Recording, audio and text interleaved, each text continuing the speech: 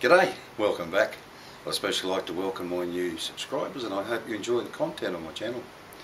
If you missed part 2 of the long delayed step clamps, there's a link up there now, go watch that first. Now in this video I'm going to end the suspense that some of you have been suffering from and get on with a little project that I said I had in mind. So follow me over there, I'll show you what I'm going to do. Alrighty, so I challenge you all to have a think about what it was I might be going to make out of this, and from memory only one viewer got it right, and to put you out of your misery I'm going to try and make a rotary table out of this. Now the reason for trying to use this to make a rotary table is, in my mind, it really needs to be cast iron, and I kept thinking, where the hell am I going to get a round lump of cast iron from to make a rotary table out of? And then in the end I decided these things are cast iron. Unfortunately this is the cheapest one I could lay my hands on, and it's either chrome or nickel plated, so I'm going to have to get all that off there. Now I can't fit this in the lathe, I can't grip it around the outside, it's too big. So the only way I can grip it is to grip it in the centre, outwards out in the centre.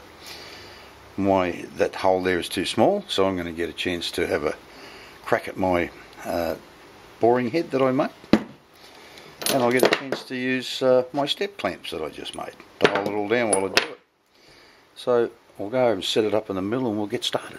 Alrighty, so I've made one little fine test cut down there, so I'm sure whether I'm going to cut through this coating down through there. It sounds pretty hard. But anyway, we'll have another cut. So get down a bit closer.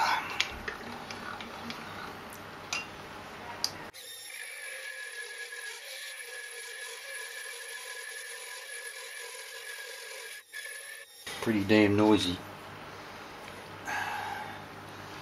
There's enough clearance on the back of that, should be. But anyway, I've got to take upwards of, open it up about 6mm to about 36.5. So I'll bring you back and I'll get a bit closer to that, because I'm going to take my time with this because it's so noisy. Well, I took a really heavy cut before and it was a lot quieter. I thought, oh, I might put a new tip in it and just see how it goes. The new tip was even louder. It's unbelievable. It might be just about where I want to be here. No, not quite. Just a little tiny bit more, but to be honest, I don't know I have too much more adjustment left in this.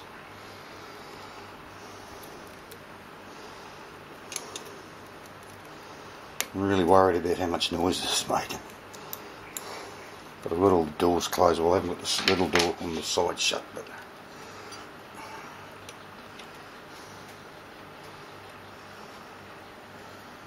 oh, well, you wouldn't believe it. No, hard up against that shoulder there now. God. I'll take that tool out and move it and reposition it. Alrighty, that should be that. But the worst part about it is, I've got another one of these things coming, and I'm going to have to do this again. Yeah, that'll do me. Alrighty, so we'll get it out of there and put it in the lathe and turn all this crap off it. Well viewers, here's a lesson learned. I didn't actually check to see how central this hole was. And believe you me, it's nothing like it centered. Have a look at this. It's all over the place. Anyway, we'll just have to machine it all off. It's got to come down to, that's a bit wider than the table at the moment, so I've got to machine it down to the width of the table. Now, that's only got a hole by about 10mm in there, and I'm not prepared to try and keep it to that, so I've machined this up, push up the inside of there, I'll hold it in. It doesn't really want to go up in there. I don't really give a shit about this, so nah, get out of there.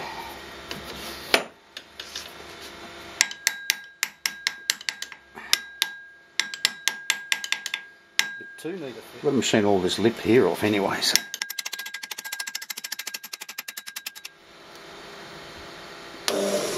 Look at it. Oh my God.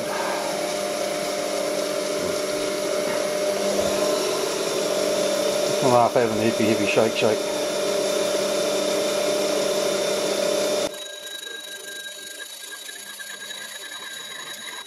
Might have to put a different tool in there, and so I can get it around, come at it this way a bit more. It's taking too deep a cut at that speed, and it's not liking it much. Oh, I'll bring you back and I'll sort it out. Got a left-handed version of that tool out in there, seems to be doing the job. But I'm just looking at that. I've cut a fair bit off there already. Either this coating is really thick, or this isn't cast iron at all. I claimed it was. It might be steel. I bloody hope not. Anyway, keep going. Damn, spraying that everywhere. That's not looking good. That doesn't look like cast iron to me. We're getting darker yet? No, we're not. Oh, there's an awful lot to come off this. I'll bring you back later. I've got to say, it's not liking this. It's throwing this damn stuff everywhere. It's really fine. It's kind of coming off like cast iron, but it doesn't look like it. Very rough, because this, like I said the other day, this thing doesn't like running for long periods at low revs. So I think I'll call it quits for the day and let it cool down. Have another go tomorrow. There's still an awful lot to come off this. Get it down to one diameter. Anyway, stick with it. Well, viewers, the doubts I had in my head about whether this thing was cast iron or not are well and truly past. It's definitely cast iron. I'm having a hell of a time turning this. I've spent over a period of 4 hours today just getting it down to that, and I still have around 10 millimeters to get off the diameter of this, and it's going to take me a couple of days, I think, because I can't get more than a couple of passes across it before the motor overheats and then starts going crazy. I've even had to pull the cover off the end to let some air in there, and then after a few passes I have to spin this around, point the fan at it, desk fan, and run it for a while to cool it down before I come back and take another couple of passes. But oh Jesus, I think this is going to be a long series. I want to know whose idea it was to start machining cast iron. Have a go at this. It is just everywhere. But anyway, it's taken literally 4 days. I started this last Friday, it's now Monday. And I've finally got this down to the diameter I want it to be at, but I can't get a decent finish on here because it's still so out of balance. Wobbling around everywhere. Anyway, I've been chewing through tips like there's no tomorrow, but I've got some I ordered Saturday morning that should have been here yesterday, but will be here later this afternoon with a bit of luck. Much higher grade tips, and they're only a 0.2 radius tip, and they get through this chrome much better, but I had some to run out. Anyway, so until they arrive, that's it. Well, viewers, this is really starting to drag on, but these new tips are proven the duck's nuts, or duck's guts, depends where you come from. They're actually a ground tip, and I think they're a Mitsubishi, I'm not entirely sure. It's a Japanese tip, not a cheap Chinese tip. Well, I only paid 150 baht for 10 of them, so that's cheap. Anyway, I've been ploughing away at this morning, this side, to take, I don't know, quite a bit off it. But I've still got maybe 2.5 to 3 millimeters to go to get rid of this out of here, because I want to make this side completely flat. I can't get all the way to the centre because I'm running into the live centre, and I played around with the tool length and stick out and all the rest of it. If I can get all the way in there, I can't get all the way back out. Got nothing done yesterday. I woke up yesterday morning feeling like death warmed up. My wife's been battling what turned out to be the flu for a week, and then my Aussie mate's daughter's, whose birthday party we went to on Saturday night, has got COVID, so I started to wonder if I had the flu or COVID. But anyway, turns out that because I was being a bit stupid machining this stuff without a mask, I reckon I was breathing in all this dust from this. I could actually taste it in my mouth at one stage there on Monday. It's now Wednesday. And I've also sorted out being able to machine this for longer. It's not the motor, even the motor gets hot, it's the little circuit board and the Chinese speed controller. It overheats because I'm loading it up too much. A good thing about these tips is it doesn't load it up quite so much, and I'm able to take 0.2 and even 0.25 cuts across here, which means I'm getting through it faster. And I can usually get 2 passes out of it before it starts to warm up. And then I sorted that out by, I just flip open the cabinet, give the board a bit of a hit with prestige just to cool it quickly, and then give it a 5 minutes with the fan blowing in there, and then I can get back into it and get another 2 passes out of it. So this has only taken me an hour or so this morning to knock most of this off, so that'll help speed things up. I think this thing is at the absolute limits of this poor little machine. Alrighty, so after the best part of a week, I'm surely hoping this is going to be the last pass across here.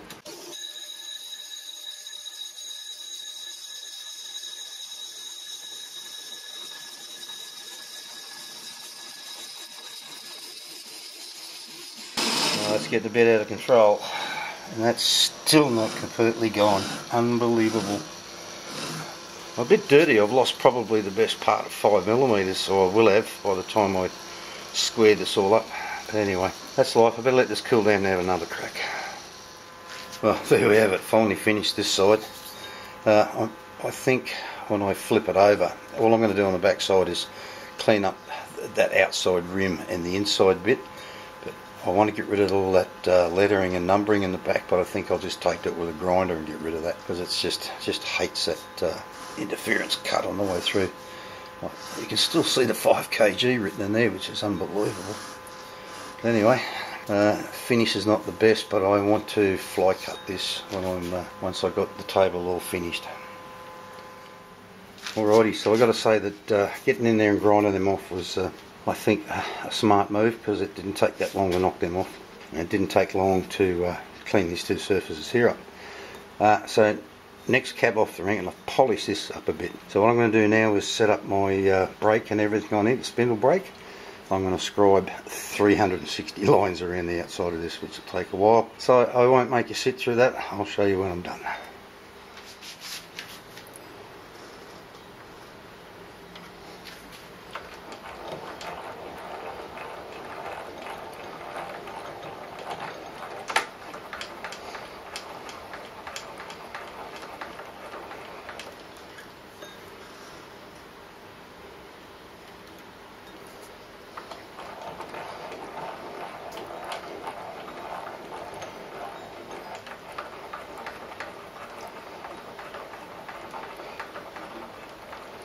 Well, that's 36 10-degree marks, and my shoulder, elbow and back are saying enough. So I think I'll leave the rest till tomorrow.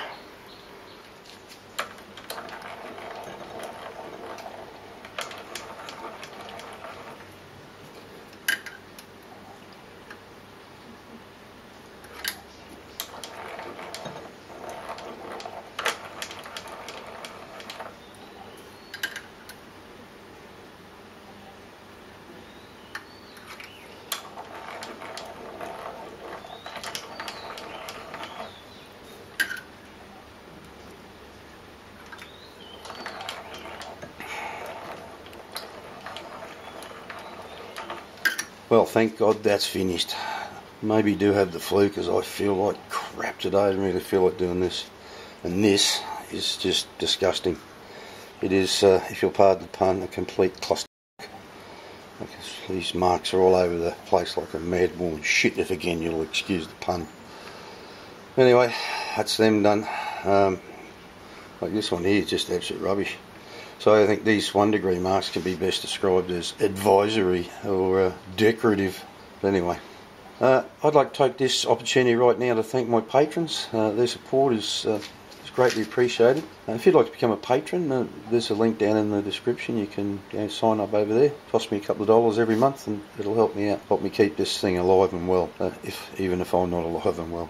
If you don't want to be a patron, there's always buy me a coffee. There's a link for that down there in the description as well. Or you can click on that thanks button down there and toss me a couple of dollars there. If you've been enjoying this up until now, how about giving it a great big thumbs up, and we'll keep going. Right, so what I want to do now is, I've only been working to a line here because there wasn't much room down here to put a clamp on. So I'm just going to flip this tool back over. That's the little 0.2 radius tip in there, turn sideways. I'm just going to flip it over and come in here with it and just put a little groove in there just to tidy up the ends of those lines a little bit. And then I want to put a 3mm groove up in the centre up here for clamping purposes.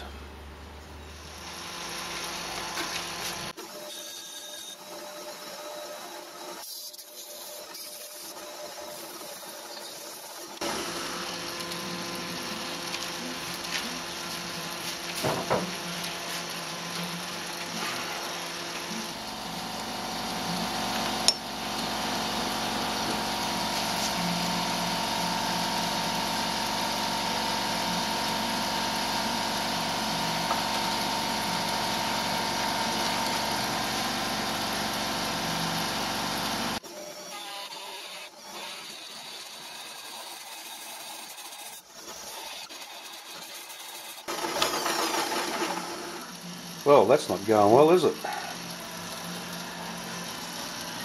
I'm going to try lowering that tool a little bit, I think.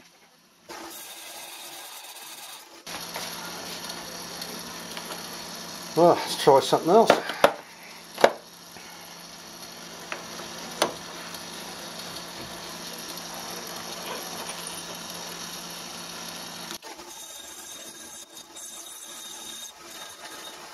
That horrible noise you can hear is I haven't taken the disc brake off the back yet, and I can't get it out. It's stuck in there, so I've got to wait till I get this out to drive it through from the front. Anyway, this is not going well at all.